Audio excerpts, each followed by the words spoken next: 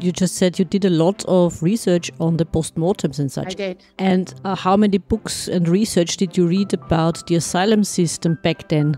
With regards to the asylum, I've interviewed over 370 people. I come from Preston, which is basically where Whittingham was. Whittingham was the size of a small village.